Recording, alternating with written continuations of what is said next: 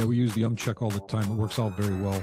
It probably picks up another, for an hour-long enablement session, it probably picks up another 3 to 4 minutes of stuff that I don't need. Hey, that stitch function's working fantastic. I tried to get. It literally has saved me hours and hours of editing from my classes. Fantastic. It saves me so much time. It's ridiculous. Share my workflow, and guess what? I don't even have to fire up DaVinci Resolve. Nice one. But welcome to TimeBolt Office Hours on May 23rd, 2024. You're live with Doug and Quincy. We're here to check your workflows, answer your questions, and generally just make sure that you get the best out of TimeBolt. I did send out an email about our new Stitch program. I can review that right now.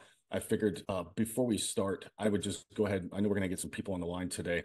Do we have anybody with any specific questions? No, I just was joining to listen in. I might have some questions later on. Thank you. Okay, great. And one quick question, Arlene, is what type of content do you make? I run a school to train matchmakers. I'm trying to step up my social media game and doing a lot of videos and things like that. Okay, are these like are these like shorts? Are they for YouTube? The content that I'm going to start creating is ideally for social media, just to promote, especially because I have a new course starting in September. I'm just trying to figure out what I can do, what I need to farm out, and I do have the time application. Okay, great. Well, jump in if you have any specific questions. I generally just like to understand like what type of content people make. That way, when I'm giving these explanations, something that I can make relevant to you. Yeah, no, I appreciate that. Just Sure. Mainly marketing. What do you call it? Social media. Marketing, social media stuff. Okay, absolutely. Does anyone here have a specific question that you'd like answered? Any issues? One thing I'd like to maybe go over is we do a lot of enablement videos, and I'm very comfortable using your tool when it comes to going to do the 3 keys with the B and the O and the S and everything. And I like doing the one with the B where I can back off all the things in the front, because we start the recording a little bit earlier, make sure we can do the audio check and video check and everything. And then I can use the B to remove all that front end. But then the meat of the video, we have like maybe 2 sessions in there. I want to grab the middle session and I want to grab the second session without having to bring it into DaVinci Resolve. And I figure your stitch thing would be good for that. I figured maybe if we have time, we could go over that today too. Why don't we I'm going to go ahead and share my screen and let's just review very quickly the quick keys on how to rapidly edit your timeline. That way, when you get into TimeBolt, you can Ginsu this thing up and then we'll focus on Stitch and what you can do, because I believe everybody will have an interest in that as well. Yes, I would. And is that Dean? Yeah, bud. How are you? Good. How about yourself?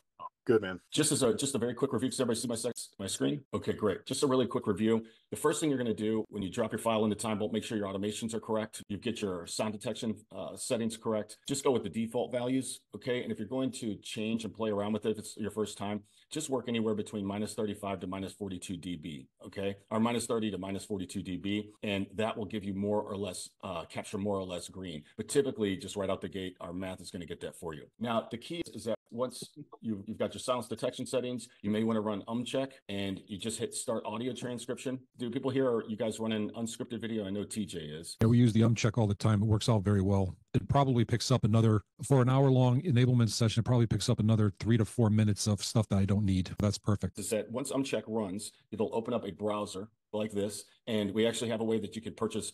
Your first 3 are on TimeBolt, okay? Just so you can test it out, see how it works. And once it runs, you're actually able to buy credits as well. It can be basically a 3-click process to remove all the ums and ahs out of your video.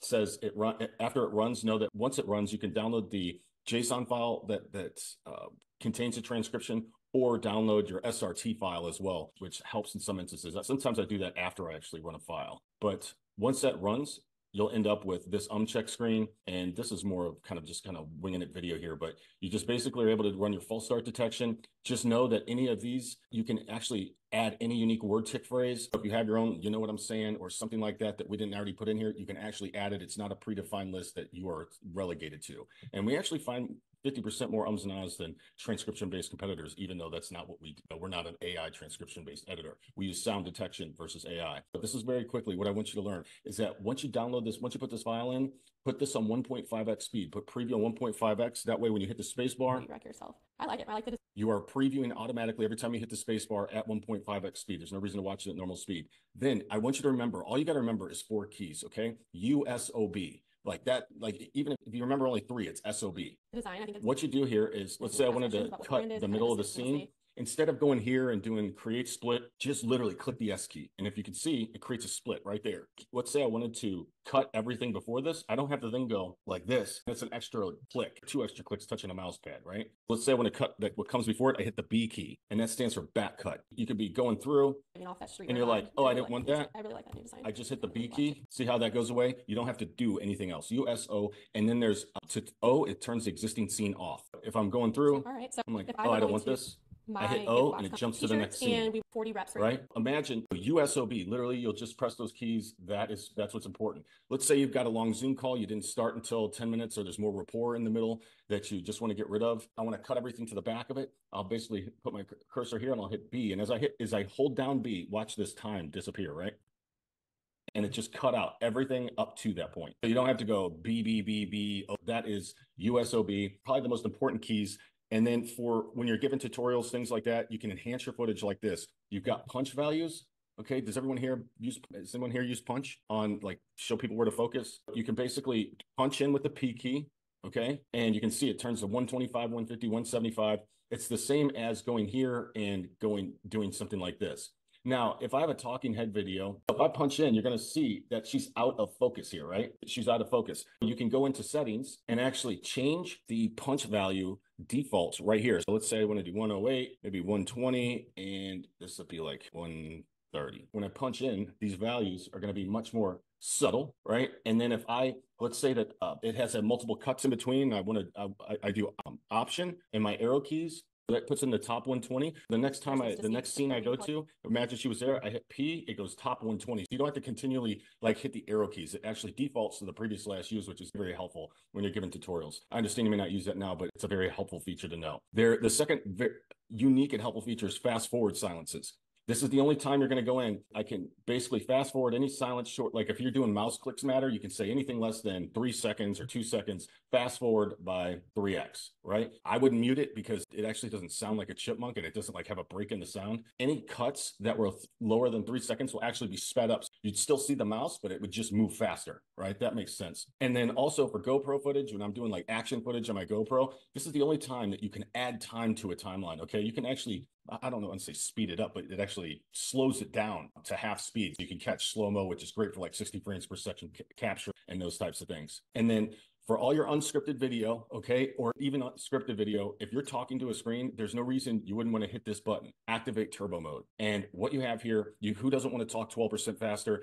Because we don't use transcripts and we're based on time, we can actually speed up your rate of speech as well. You can put this at any marker. We believe 1.125x is the right amount. And you're not going to sound like a chipmunk. Arlene, let's say you're doing a short and you've got this video is 65 seconds, right?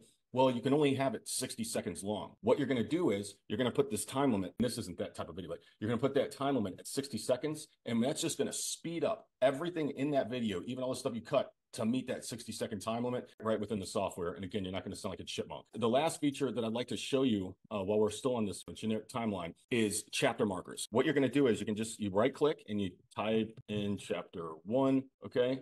You can see it's marked with this. If I were to go in here and just remove it, it would remove that star as well, right? Chapter 1, this is really cool. This is going to save you a whole lot of time. You don't have to go back and rewatch your stuff after it's already all cut up, and the time is even more precise. This is chapter 3. You can do that. They can make them as long as you want, whatever you want to do. Even as you go apply and activate turbo mode here, that's going to speed up your whole rate of speech by 1.125x. So that means if you had put chapters in your video, all your points wouldn't work. But we've made it to where you can download this chapter text file and it takes into account how you sped up time as well. So the advantage of this is once it's downloaded, check this out. These are formatted to copy paste right into the body of YouTube. Like as you upload your video, the first thing I do is I upload my video, and in the description, I copy and paste this right into the YouTube description, and you've got a fully chaptered YouTube video. That's how I use chapters. Another cool feature, okay, that we haven't talked about yet, that's relatively new, that is brand new really, is our Stitch program. Hey, that stitched function's working fantastic for me. I've tried to get that Stitch function's working good for you. Oh, it's working fantastic, Doug. And that's awesome. It's working really good. That's awesome, man. It literally has saved me hours and hours of editing for my classes. Fantastic. Awesome. Can you tell a little bit about how you use it? I do online training and every session is recorded. Download the video, of course. And then I have an intro and outro that I like to use. I bring in my intro and then I drop in my training and then I drop in my outro. I click turbo activate. I put it to 1.13 and I run it. And my training sessions are 4 hours long. It takes all the dead time out of it. And I have a beautiful video that I can upload. I don't have to worry about going into Camtasia or something else and putting the intro and outro and then re-downloading it. It saves me so much time. It's not even, it's ridiculous. That's awesome. Well, thank you for sharing that. Let me give you an example of, we tell people to go out and if you're doing something interesting in life, to go film it. Maybe you've got a GoPro. That's exactly what I've done. I've got a cool dog. Now, this is a different type of use case in that I've got a dog and it's not about talking. Okay. It's not about like, I'm not communicating. What I actually do here, okay, I don't want to cut out silent sections. I just want to Ginsu up my timeline because I showed you the USOB keys. That's how you can do this faster than any other editor, okay? Still with this. I'll show you, I've already got a timeline edited up in here. I save my cuts. I'm going to reapply my JSON file, okay? That's how if you basically add your raw file, you go find where your JSON file is, JSON, okay? With this JSON file, this is all my cut instructions. This is all the stuff I wanted to keep. But what you're seeing right here, the one thing I have not talked to you about yet is the markers. This is like the recipe for success when it comes to like that we see like with GoPro and these vlog style type videos is that you're taking out the best parts when you start watching. You know how you can see like the highlights, like what you're going to see inside. They'll take out like 30 seconds of highlights and then they'll throw a promo reel on there and then it'll have the meat of the presentation of the content. Well, that's what we do with markers and stitch. If you're going through on your first, you basically press M and it adds a marker. And what that does is every time you press M, you can see this mark duration adding up right here, okay? As you go through, you're adding new markers and you can see I could create a short or something to that effect by basically knowing what my time limit is. I've got basically 48 seconds worth of mark cuts, okay? And I do keep only mark cuts. And now only my mark cuts are kept. So just imagine you've already gone through the video and you're like, these are the important parts. All that you're gonna see is just the cool stuff in the video that I thought were cool parts that we're going to add into a highlight. I got some dog fights in there. That's some good content for our morning office hours, right? What I'm going to do here is this is where I can basically do export video, okay? Or what I do is I can also save as new clips, okay? Very soon this process is going to change because what I will then do is actually add audio. Adding audio to this stuff gets a little bit more complicated at this phase until we get it to where you can stitch and then add audio to multiple files before it all stitches. But right now what I do is I basically am able to render this. I apply my background audio and render out a file. Then I do Command Z to undo keep only mark cuts, okay? Command Z to undo keep only mark cuts. So I'm back to my original timeline. But now what I do is save my timeline cuts because it was all complete. I don't have to render out a file or anything like that. I'll then go to Stitch. And this is what we do. I hit add clip and this is where I have my intro, okay? I have my intro with no audio. I double click that. Yeah, I add in a teaser reel. Then I add in my main. And with this main file, we still have to add the cut list to it, right? This is like the main file. Now you have to you have to tell it what it's supposed to cut. So you hit apply JSON file and you do this. So now what I can do is I can preview this.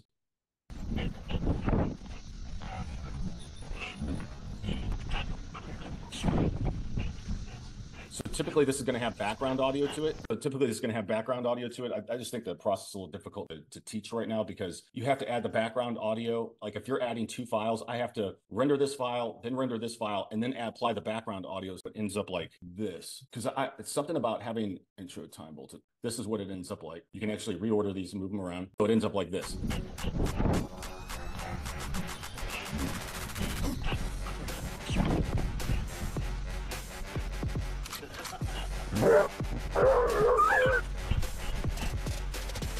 Look at that, just that dog, it just dove bomb. Like, what the hell was that?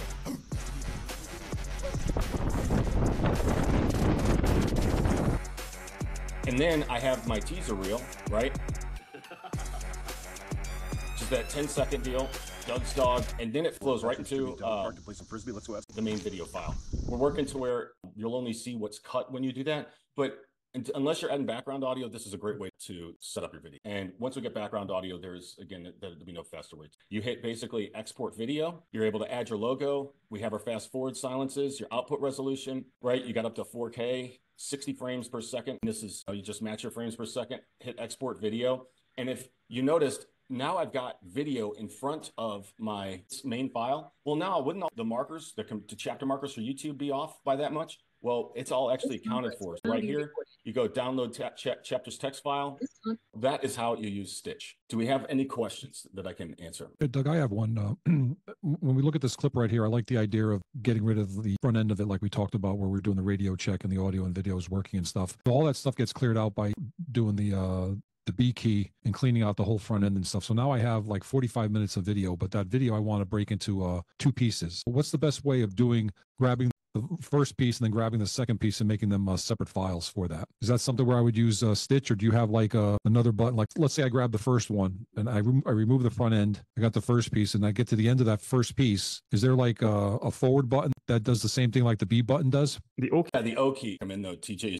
Just hit copy, I duplicate your video since you're needing it. It's not joining it or anything. Just duplicate the one video and just back cut and forward cut up to that. That's also possible. So that way you've got two separate videos that you're talking about. And I can do that because the thing that I like about doing is, and I'm stealing a little bit from what Dan talked about earlier and stuff, is that the laptop that I have is not very powerful. Getting a DaVinci Resolve fired up is most difficult. So what I do now too is with the Stitch tool is I do the intro and the outro. I can bring it right into TimeBolt, do it there, and then I get my new cuts that we talked about there, and I don't even have to fire up DaVinci Resolve. And me, I got the chapter markers already done. I got the Umcheck already done. This last piece that you showed me in regards to the Stitch feature about grabbing the first, killing the front end, grabbing the first video, grabbing the second video, that'll take care of my workflow. And guess what? I don't even have to fire up DaVinci Resolve. Appreciate it, guys. Nice one. The only reason I mentioned saving the cuts is because you can always go back to them. If you're worried that you're going to miss out on the cuts when you're making your second video or your first video, I always advise save them. Even when Doug mentioned keep only marked cuts,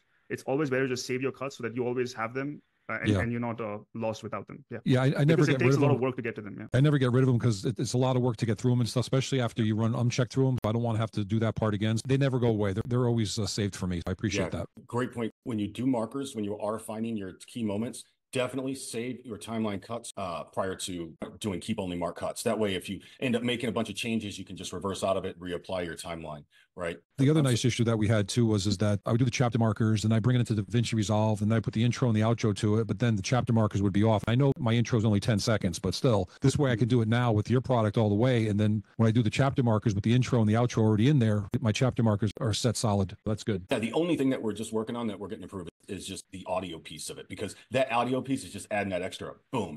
It's high quality, but it feels like a real high quality production value that it literally didn't take you any more time to do and pull out. We're really excited about it. Also, the use of Turbo and Stitch works as well. My question is, what I've been doing is I have my intro and outro taken care of, and I'm just downloading my raw video of my recorded session, and I just drop it into the Stitch. In that Stitch, just dropping in that raw video, it doesn't apply the sound detection to it. I have to do that before I drop it into Stitch. If you have your cuts, right? Let's say you want to use Stitch, and this is your video that you have cut in. That's your Zoom file, and it's already cut up. You have to save the JSON, right? It'll give you a JSON file, and then when you go into Stitch and then you select the same video, it will give you an option, apply the JSON file. You can just apply it, and then when you render it out, it will have those cuts, because Stitch doesn't do sound detection. It's just a tool, which is a companion tool to the main app. That's where it gets the information from. So this file is basically how it transfers data between those two applications. Our goal is not for you to have to go in and render a bunch of videos already and then stitch them all together and re-render.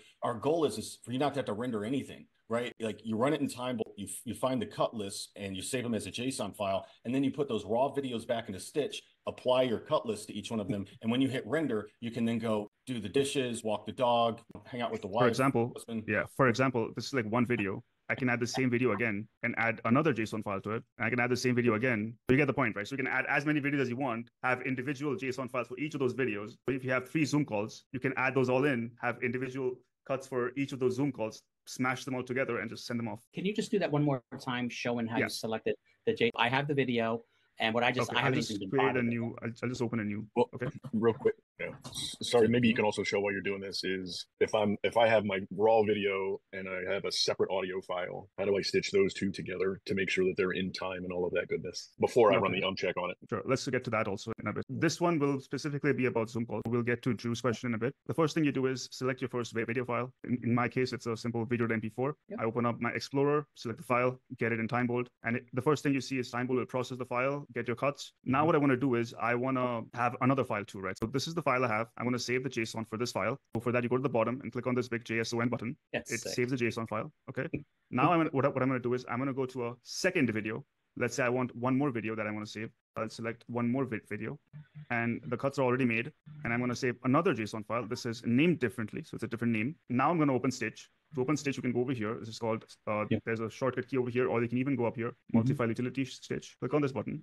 Now, it'll be blanket first, and then you click on add clip, or you can even drag and drop clips. So if you want to drag and drop stuff, you can even do that. I can go over here. I'm just going to select my videos and drag and drop them. Now I can rearrange them if I want to, but this arrangement is fine. Now I'm going to click on the clip that I want, okay, the file that I want. I'm going to click on apply JSON file, and I'm going to go to the file that I have here. This is the first one. And the second one is called video.mp4. I can even do this. I can hover over, and it will tell me what the name of the file is. I know which JSON file to apply. It's called video.mp4. I know that the JSON file will be called video.mp4 underscore whatever, how many ever I have. And that's it. And now when you render this out with whatever values you have, it's going to stitch them both together. So these are going to be cut up videos which are stitched together, and you had to render them once. You can have two 20-hour videos. It doesn't matter how long the videos are. They're just going to stitch them all together. Yeah, like they're just, this is for accounting for the places that like they're shot at different times, different locations.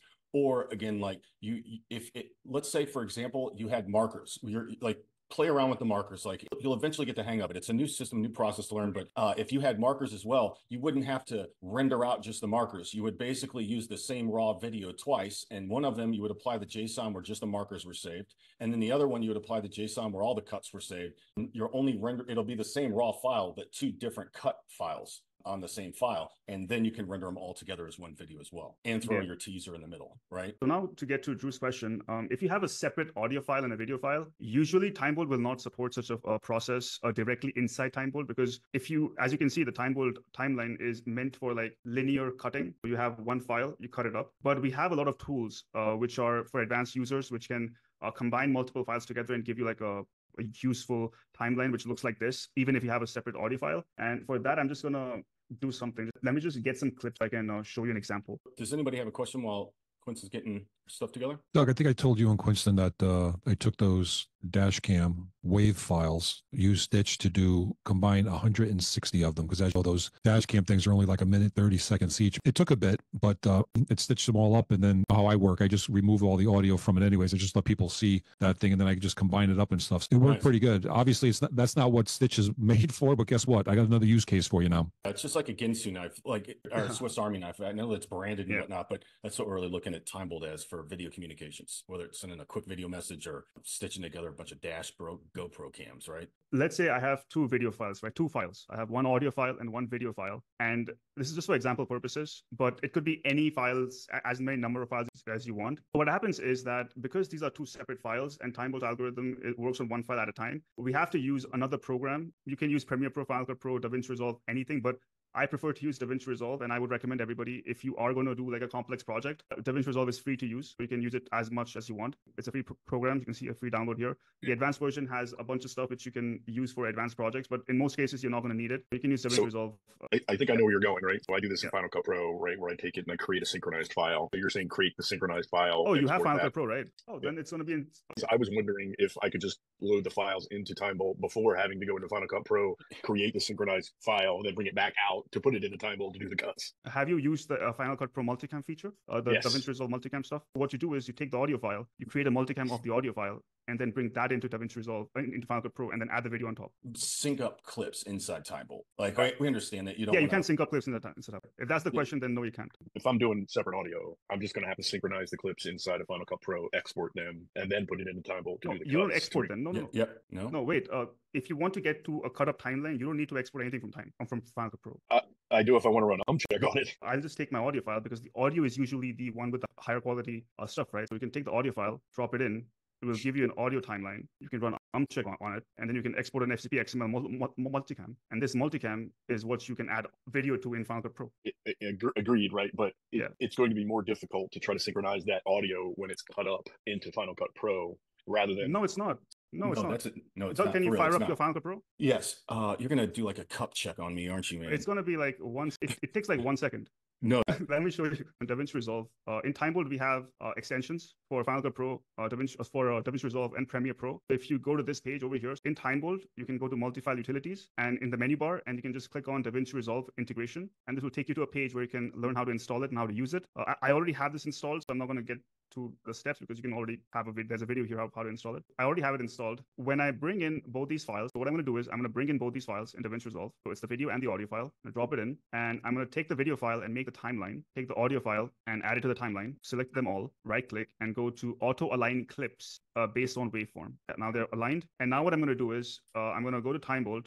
In this case, the audio is going to come from the .wav file because that usually is the one that's recorded with the high quality microphone. I'm going to drop it in. So these are the cuts. Assuming that these are the correct cuts, you can even edit them if you want, depending on the sound. Save the JSON. Run Umcheck. Timeline cuts. You can run Umcheck if you want. Yeah, you'll run Umcheck, all that stuff. Yeah, run Umcheck, whatever.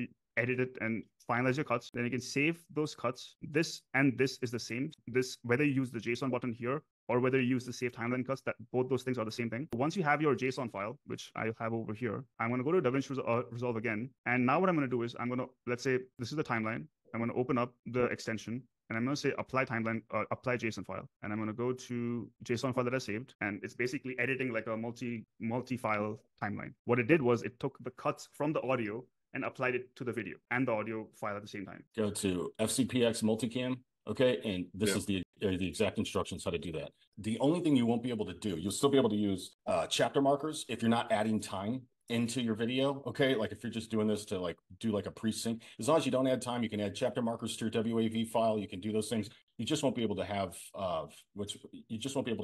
like punch-in values and stuff done. You're basically dealing with just audio. That keeps you from having to re-render. That will work. Using your WAV file is going to work beautifully for you. Throw it in multicam, and the first time you do it, it'll just take a couple minutes to learn. But after that, it'll sequence. And the difference between you and I, you're really fast on a computer, and I'm kind of like a. You were working pretty fast with those dogs with the frisbee and stuff. Don't cut yourself short, my friend. You just got to get audio only WAV file. We're going to throw in, I'm going to re-update my silence detection settings. The cuts are made, run an Umcheck, save the JSON file. No, FCP XML. No, so I'm sure. Yeah. So this is a 30, my video, you're actually going to choose your frames per second. Let's just say this one's a 30 frames per second, the file. We'll export the multicam file and then now do what? But what? Open. Just double click on the file. It'll open Final Cut Pro. You can go render queue into it. I never really. Just double click on it. It'll open. It just opens. It just opens. Zoom.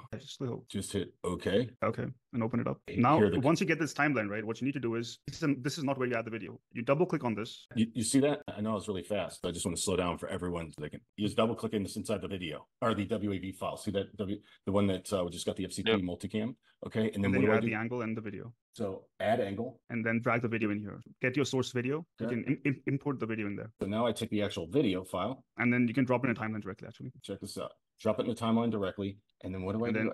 Sync. Then sync that to the monitoring angle. See, you're going to choose the second one. Sync selection to monitoring angle. That's what I was going to choose. And now when you get back in the now check this out. Just turn on the video. I think the video is set to the first one, the first icon on the timeline. I'll watch the video instructions and get it going. The thing was the cuts were created based on the audio, and then you go into the multicam and add the video inside the blocks to the bottom. Take the first audio, put it at the bottom. I can't. It's not. Do it. And then take the angle, the second angle, put it at the top, and then and no, it's right, do that. And then take the third audio and put it in the second, and then delete the delete the last one. Yeah, with you can just click on the arrow key and select delete, and now go back to the main timeline. There you go. But I actually did these ones by hand. The only other thing for me is because I say a lot, and when I do the checks, right, it takes a lot of it out, and I go in and manually edit what it doesn't catch. What I find is that the video is just, because I'm cutting so much of the conversations out in some instances, right, it just looks jumpy. I'll have a picture of a gun. I'll start talking about it. I'll say or something like that, or like this, or this. I take that this out, and then I cut that out. You see the picture of the gun, then when you see that switch to another screen, it's just jumpy. I just gotta say, I don't have to make as many cuts. But it's just like, I'll send you a link to my last video so you can check it out and you tell me what I'm doing wrong. Is it a cut that you're saying it's a cut thing inside TimeBolt? Is it not? In other words, I have to cut so much of the video out, right? Because the Umcheck gets about, I'll say 65% of it, and then I'll go in and finish it. But when the video is done, it looks very choppy. It goes from like the scene, it's not one fluid scene, if that makes sense. Yeah, that's going to happen if you're saying inside the middle of a sentence. Correct. That's my problem. Well, that's just kind of a style thing. But what's nice is if you can keep those relegated to, they're usually like the continuation of sentences, those cut out, and it just cuts between two sentences. Because you're also going to be doing a WAV, it's not like you're going to add any transitions or anything in there like that. Is it just your face, or like, are you talking with people? No, I'm typically just doing reviews or specs of the guns or knives or whatever I'm going to do in that particular day. Oh, that's right. You're going to be doing reviews. Yeah, that's the thing. That's going to be the trade-off. I don't know in reviews if you want to fast forward silences or like show what you're doing and punch in and punch out. That's those types of things. Those help hide jump cuts as well. Right. I don't think that's going to help it at all. I feel like this is more of a video thing than a TimeBolt thing or any cut related thing. It's more of like for example, when I record videos, I make sure that if I'm going to say a sentence, I stop before the sentence starts and then I think about the sentence and then I say it without any ums in the middle, because I know that no matter how much time I stop, TimeBolt is going to cut it out. So it doesn't matter how long I wait to think about the sentence. As long as I know what the sentence is going to be afterwards, I'm just going to say it without the ums, and then it's going to be great. I think it's more of and it's not even like making a script. It's mostly about just figuring out what you're going to say before you say it, and then just stop until you figure that out, I guess. When you stop talking, time doesn't even happen when you go to TimeBolt's going to just yank it out. That's a great point, Quincy. Is it JSON? We've been saying your name 10,000 times and you've been quiet. Do you have any specific questions? You're here on the call, so we want to be able to provide value. If you have a specific question, why are your cuts off funny? Why are they cutting off funny? I think it means they're too aggressive. As you can see, the start of the file is very aggressive. It's literally at the start of the way you can adjust this is by using this filter sound level value. It says in the description here, make more negative to capture more audio, which means that if you want to capture more green stuff, you make it more negative. If I make it like -50, for example, and update it, it's going to try and capture more green. Now, in this file, it doesn't work because it's already pretty distinct. But when I say softness of the cut, essentially these three values, essentially something like this. So this is set to 2.5, which is too aggressive. I can make it 5, or I can even make it 7.5, and I can increase the padding to maybe 0.1 and 0.15. Now what happens is, as you can see, there is a slight softness to start of the cut, which means it's going to be a more relaxed video. It's not going to be incredibly aggressive where every cut starts off very aggressively. So based on these settings over here, you can adjust the softness of the cut. In most cases, what happens is if you don't have great audio, you will need to play around with this, with these two values. But if you have great audio, then this value is automatically detected with TimeBolt. And then you can just play around with these two values to templatize exactly what kind of feel you want to get from the video. If you have a relaxed video, you can increase the left padding, have a more relaxed feel. If you're giving like an information video, you can make these values more aggressive. If you're doing a short, for example, maybe you want to do a short for TikTok, you can get really aggressive with these cuts. Like I can do 0.01 and I can just really make it really cutty, like very aggressive. That will cut off the ends of your words though, right? But it doesn't matter on TikTok, right? Well, what's interesting is if he already has subtitles, he's asking about like subtitles already being baked in. That means he's probably repurposing content from some other thing that was already cut. Yeah, but if that's the case, like as Quincy was saying, you put it at 0.2 on left and right padding. Okay, because that's the maximum amount of pad. Like that is the padding level on these other types of AI-based editors. You can't get aggressive like you can with TimeBolt. If you put that padding on the left and right at 0.2, you're probably going to have less spillage of like text that was already done. Is that what you're asking? Yeah, Jason? If you're looking to rearrange the cuts, TimeBolt is not the tool to do that. TimeBolt is used to cut out, like subtract stuff fast. For rearranging, I'll say if you want a free service, then DaVinci Resolve is the best. The point I was trying to make with my earlier comment was that you can adjust how the video feels based on how quickly the cuts move through. Like you can adjust that and give that sort of perception. Informative style videos have aggressive cuts. Vlogs have relaxed cuts. There's something called an L cut, which you can't do in TimeBolt, but if you export a JSON file, export like an XML or a JSON file, take it into Premiere Pro, you can extend the audio and make an L cut or a J cut. And that's also something that you can do. We don't do that in TimeBolt, mostly because TimeBolt needs to be a standard application with a different customer base all together. The advanced stuff we leave to the NLE, DaVinci Resolve and stuff. Perfect. Well, it sounds like we got your question answered for you, Jason. It's so funny seeing Jason. Funny. We've got your question for you answered. I'm just going to go ahead and close this down. That's it for TimeBolt office hours on May 23rd. Don't forget to like, subscribe, and of course the notification bell when we go live. Thanks for joining us. And of course, we're using TimeBolt, and we're out of time. See y'all later.